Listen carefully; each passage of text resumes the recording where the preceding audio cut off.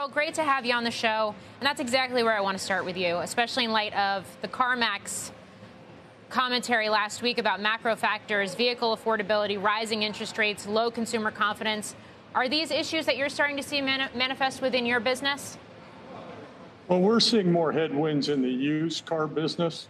But what's been driving our record profits the last year or two has been new vehicle margins and double-digit service growth. So we're still pretty much intact on the way we've been traveling. But it is a fact that the used car segment is more impacted by high interest rates, consumer confidence, and things like that. So we have to make some adjustments in our used car business to take into account these factors.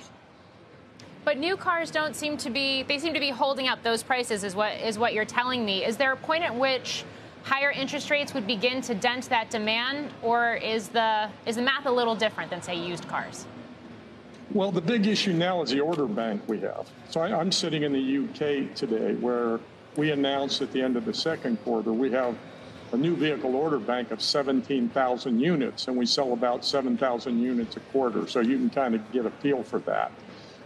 Same in the U.S. We have a pretty large new vehicle order bank. But sure, extended periods of high interest rates are not good for the automotive business. That's a fact.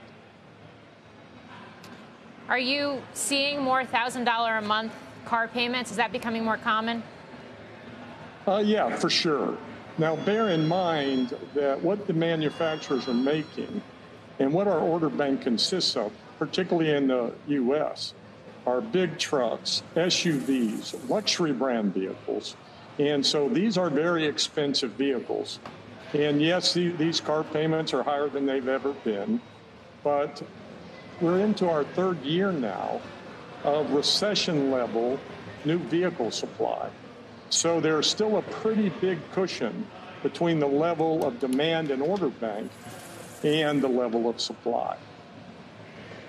You have a pretty sizable business in the UK. I mean, we've seen the pummeling of the pound there in recent weeks, violent moves in the rate markets as well. How are you navigating those financial conditions? Is it affecting business on the ground there? Well, not yet, although I would say we have the same used car challenges in the UK that you have in the U.S. market, because that's the price-sensitive part of our business. But the vast majority of our UK business is luxury brands like BMW, where I'm sitting today. So those order banks remain strong. Now, when we translate our UK profits into dollars, the weakening of the pound is not helpful, clearly. As we see this move towards electric vehicles and that begin to take root in a more meaningful way in the marketplace, what does it mean looking out? And I realize this might be a years-long story, but what does that mean looking out to the future pipeline of used vehicles? And I ask that because these batteries have a finite life.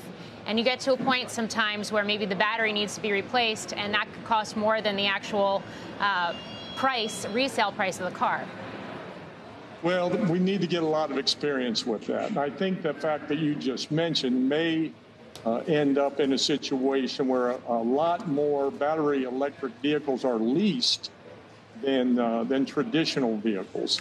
And therefore, the owner doesn't take that risk of owning it after 4 or 5 years. So that could be a factor. But I have to admit, in these hybrid vehicles like Toyota Priuses we've been selling for 10 or 15 years, we thought we would see a lot of battery replacements as the cars aged, and we haven't. Now, maybe battery electric vehicles will be different, but I think the whole industry is going to gain experience as they go with that. Shepard Smith here. Thanks for watching CNBC on YouTube.